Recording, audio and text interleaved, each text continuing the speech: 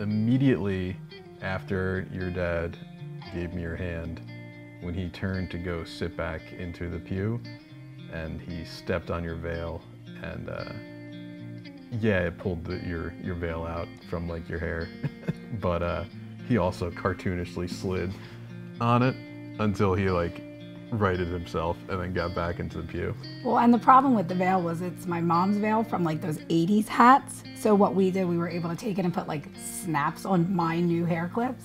So it was this cathedral veil that we had. And I think the best was nobody knew what to do with it.